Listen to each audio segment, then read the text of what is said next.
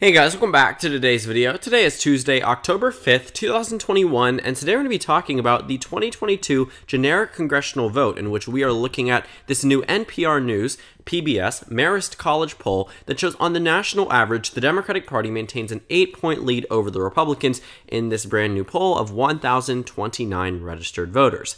The reason why this poll in specific has been the subject of much interest is because of the fact that it is the first poll that has shown the Democrats at a near 2018 type of lead. The only other one in previous months was the one from Quinnipiac that showed the Democrats ahead by 9 points back in the month of May of 2021. So as we've gotten further along down the line, and as we've seen shifts in overall public sentiment on President Biden, Vice President Harris, the Democrats and Republicans, this is the first real one that we have seen the Democratic Party with a pretty significant lead over the GOP.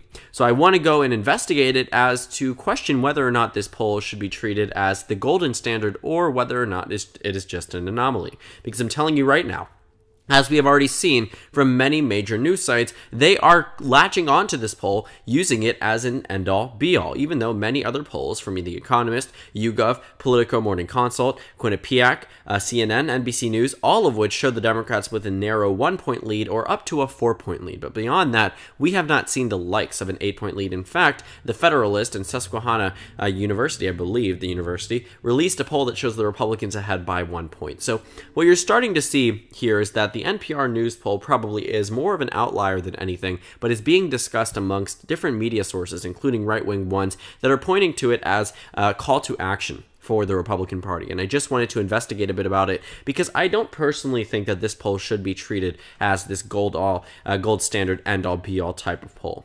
The first thing that you would need to take a look at is who was actually polled amongst this sample. They've polled more women than men, which makes sense based off of our registered voters and the amount of people in the nation. In addition, they polled pretty good amounts, I would say, amongst the younger generation and amongst race/ethnicity. There may be some discrepancies here. They don't really dwell beyond white, black, Latino, so they don't go into Asian or Pacific Islander or anything about that. It just remains in this other column. So when I see it, it does sort of make sense. I definitely think that amongst the registered voter body, that white population actually might be higher, but that might have changed over the past couple of years. So looking at it, they go into every single type of class, every single type of determination. They go into education by race, education, race, and gender, white evangelical Christians, area description and gender, interview type. They go into everything, household income, region. A lot of things are discussed when it comes down to this poll. So the first question that I was really surprised to see was the approval rating of Joe Biden, which sort of tipped this off as a poll that was going to be more favorable towards Democrats than other ones. And the reason being, NPR News, Marist poll, whatever it is, says that the national average, and I don't say that to be disrespectful at all to the polling company whatsoever, high respect for all of these polling companies. I'm saying it just because I'm getting through the name quickly. Wanted to clarify that. Don't know why I needed to, but just wanted to clarify that. Looking at the national approval rating, though, they have the Joe Biden question here. Do you approve or disapprove of the job Joe Biden is doing as president? And you see here that just 46% of the nation, according to Marist College, disapproves of Joe Biden's job as president, and 45% approves. Now, in just the span of under a month, that has changed from what was a 8-point deficit across here. 51% disapproved on September 3rd, and just 43% approved on September 3rd as well. So you see here that the numbers have changed, fluctuated pretty dramatically.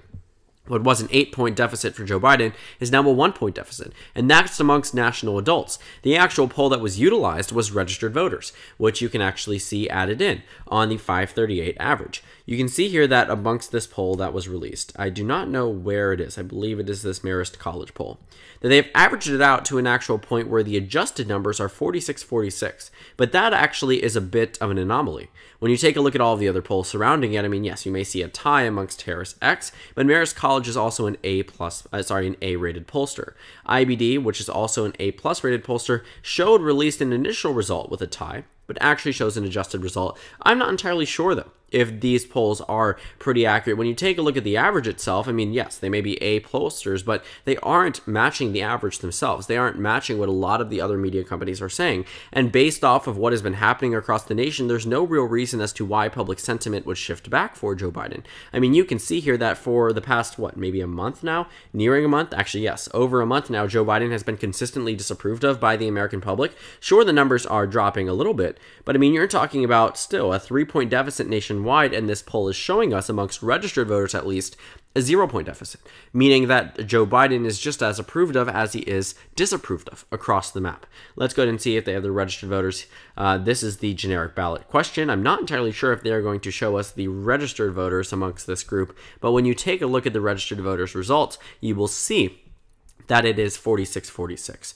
So all around, based off of just the simple question of Joe Biden, you can already start to see how this pollster may lean towards the left. And it makes sense based off of this final result.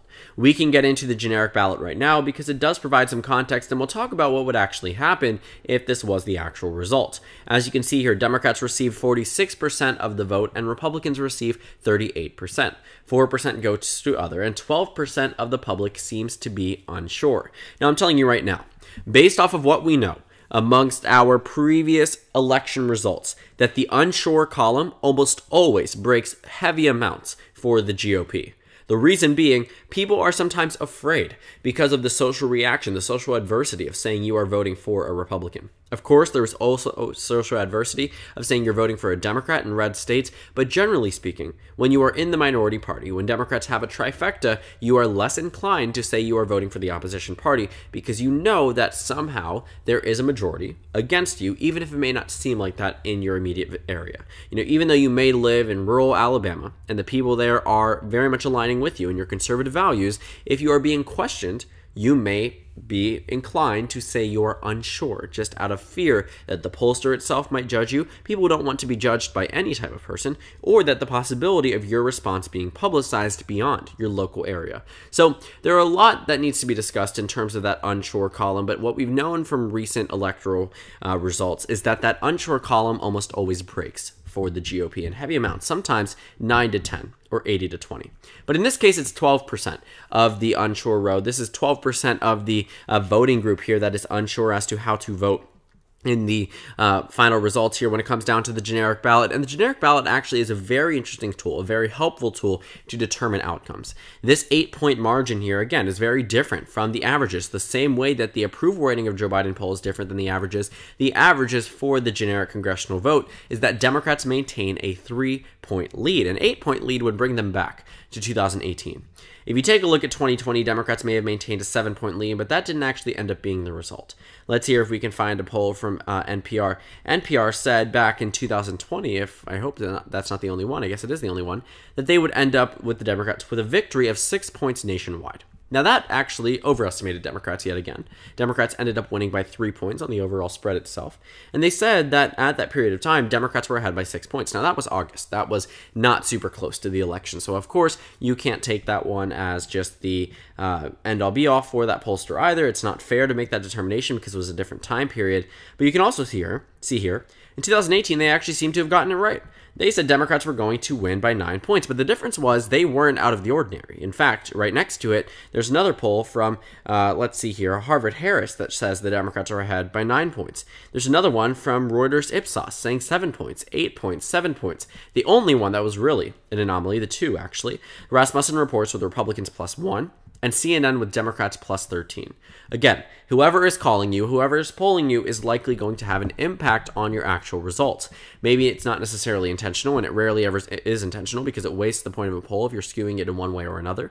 But the point is that if you get a call from CNN and you are someone who doesn't exactly trust CNN as a news source, but you want to answer the poll, you might be inclined to say you are unsure about the vote and thus end up voting for the Republicans, and then that unsure margin splits off and you have an inaccurate reading in the poll, but the results end up shifting towards the right. A lot of these things need to be taken into consideration when you take a look at the polling companies and what the results are. But the point is, you can see here that an 8-point margin was what we saw in 2018. And while NPR, Marist College may have gotten it right once, they weren't exactly too far off from the rest of the pollsters, but they absolutely are for the generic ballot in 2022.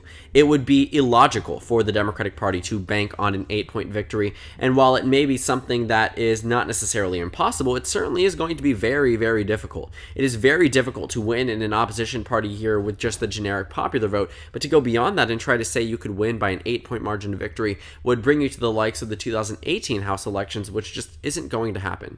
In 2018, the Democratic Party won the popular vote here by a margin of 7.6%. It was a margin that Democrats were very happy about, but it was not a margin that was, I would say, is not repeatable in 2022. In fact, that margin might be 8.6%, not 7.6%. I apologize for making that mistake. But overall, what I see from this NBC Marist College poll is that it is off. I think that this definitely does not match what we should be recognizing as genuine pollsters. And when you look at the, not genuine pollsters, genuine poll results that are very close to what the average is saying nationwide, and you can also see this sort of revealed in some of the polls crosstabs here. For instance, when you take a look at the breakdown amongst white voters, for instance, you will see here that they only do it by white, non-white, and then white, black, Latino. They don't go beyond that, unfortunately. But amongst white voters, it seems that the Republican Party receives 47% of the vote compared to the Democratic Party receiving a total of 38% of the vote. Well, when you take a look at the race breakdown, you can see here that there was, in 2020, a 17-point deficit between the two. When it comes down to this most recent election, or this upcoming election, it's just a 9-point deficit between the Republicans and the Democrats amongst white voters. That doesn't make sense. It does not make sense for there to have been a 17-point deficit in 2020 and for there to just be a 9-point deficit in this new map.